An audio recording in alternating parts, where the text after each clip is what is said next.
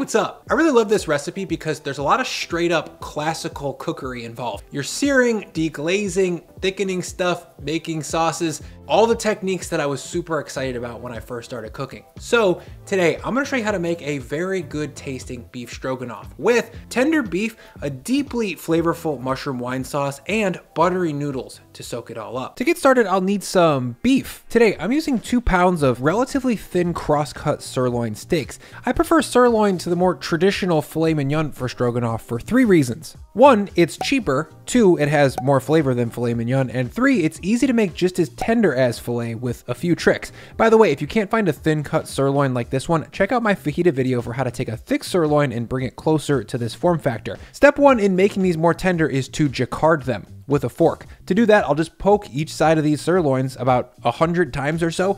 If you're not familiar, a jacquard is a meat tenderizing tool that uses mechanical force to break down the protein structure in meat, making it more tender. It essentially pre-chews the meat for your mouth, and it sounds gross, but it works really well. A fork is a good stand-in for the actual jacquard tool, which I'm assuming you don't have. Next, I'll flip these over and poke them on the back side, and once I've got both sides of both steaks well jacquarded, it's time for tenderization, step 2. For that, I'll load both steaks into a freezer bag and then add in 50 grams of soy sauce and 15 grams of wurch. The soy sauce is going to continue to break down some of the proteins in the meat, making it even more tender than just physical tenderization. Now I'll marinate this for 15 to 20 minutes in the fridge while I sort out my knife work. For that, I've got a medium white onion and 1 pound or 450 grams of mushrooms.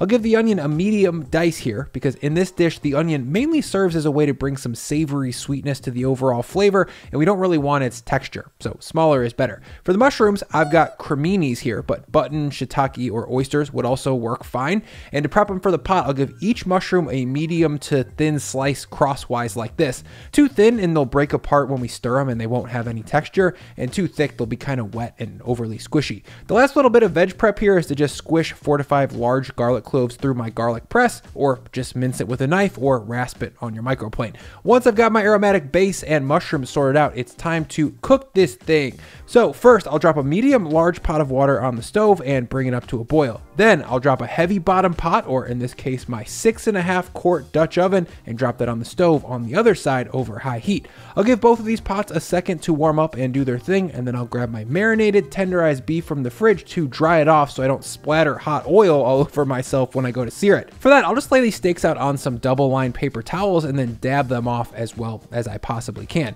That's looking tender, that's looking dry, they're ready for the pot. Over at the stove, my pot is ripping hot, so I'll add in a good long squeezer of high smoke point oil, and then I'll add in my steaks one at a time. To make sure these steaks are reaching their full potential sear-wise, I think it's really important to come back with a spatula once they're in the pot to press them down. This gets more surface area in contact with the hot pot and helps prevent the meat from steaming instead of searing.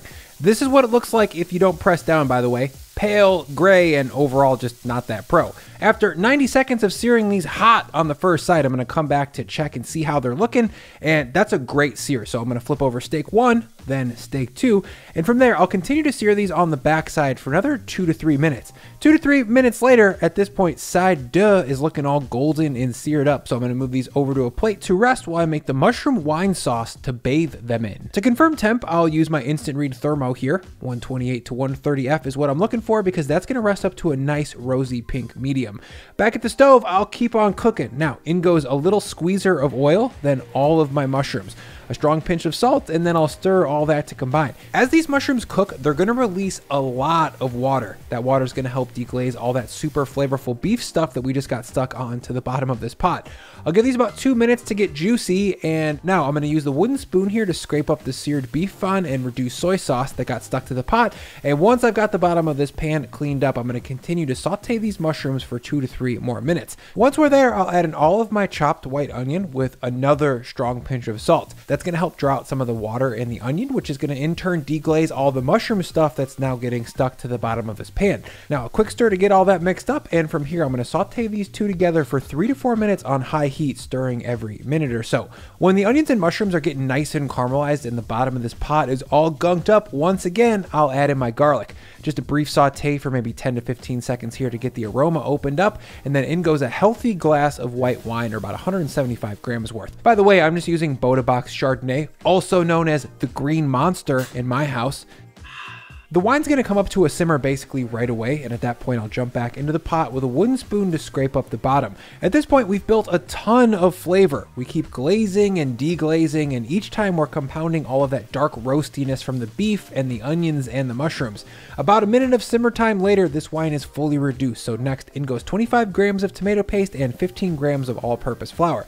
The tomato paste is going to bring a nice round, robust depth to this dish without making things taste tomatoey, and the flour is here to help thicken this sauce just a little bit.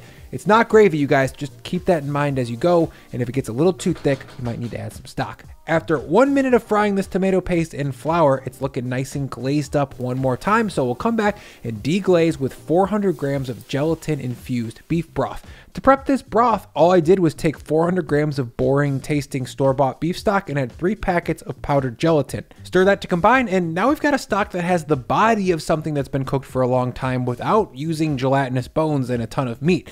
This is going to improve the texture of the sauce a lot. It's a really great move for home sauces in general when you don't have access to or time to make a really expensive full-bodied stock.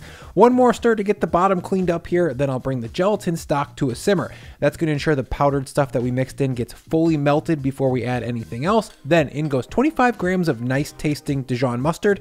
When I say nice, I mean this brand, My Mustard. I think that's how you pronounce it.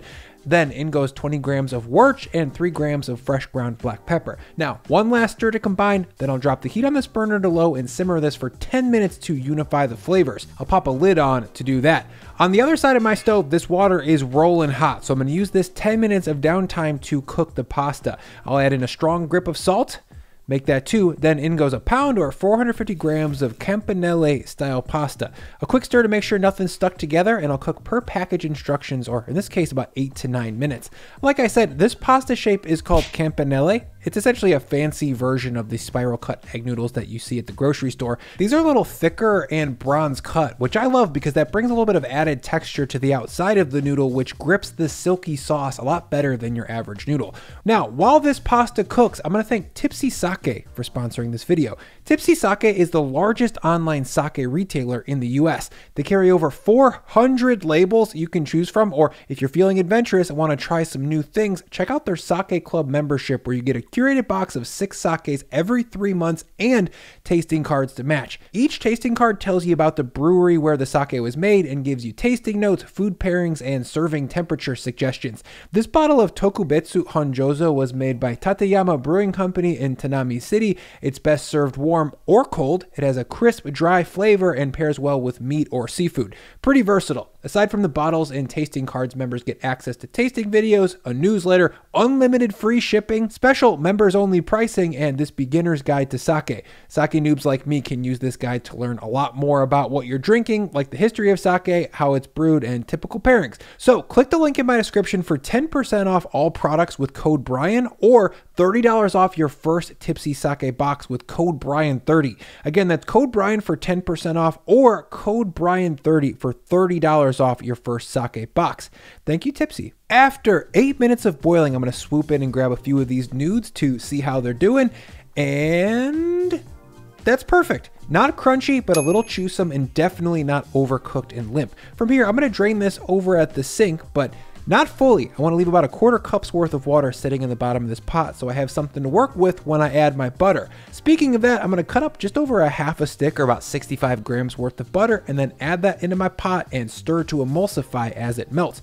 Look, we all love buttered noodles, but just adding butter to noodles straight up gets greasy. Having a little water in the mix helps hold the butter in an emulsion and creates a silky butter sauce that grips the noodles in a much more pro level way. Next, the last move before outright finishing this dish is to slice the sirloin. I'm doing that against the grain and thinly to maximize tenderness. I want the final texture of the beef in this dish to be slightly more chewsome than shredded braised beef, but way less chewy than a piece of cooked steak. Once sliced, I'm going to come back and cut those slices into more bite-sized pieces as opposed to longer strips. And to show you the final texture of this meat, check out how it shreds apart with only a little bit of force. My teeth are going to have to do a little work, but barely. That's ideal. Oh, and if you see any sinewy bits in the meat like this, zip those out. those are bad. Back at the stove, it's been about 10 to 12 minutes of simmering over low heat, and my sauce is nicely thickened and everything inside is tender and mucho flavorful. To finish this sauce, I'll add in 75 grams of heavy cream and stir that in to combine. The added fat from the cream is going to balance out the acidity from the white wine and round off and slightly dull the almost too flavorful intensity of this dark, meaty sauce. The final texture should be thick, but not gravy. If yours is too thick, maybe add a splash of stock to get it where it needs to be.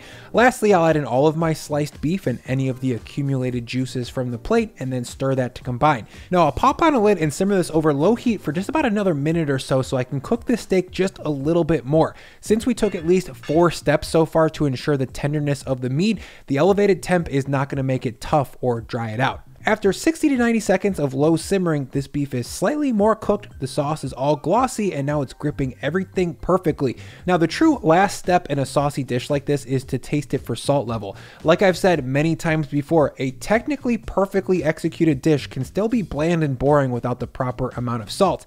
And that tastes good. Now to serve this, I'll drop some of my velvety butter noodles into the middle of a plate that can hold a little bit of sauce. Then about 1/4 of the stroganoff that we just made. This recipe should easily serve 4 adults. A little bit more sauce on top to make sure everything is well lubed up. And then lastly, a tiny bit of fresh parsley and dill to bring a little brightness and a little bit of green prettiness to a very brown and beige plate of food. You guys, obviously saucy tender beef with buttered noodles is sick, but it's also fun to make. This dish keeps you engaged, interested, and teaches you how to build up a monumental level of flavor from the ground up.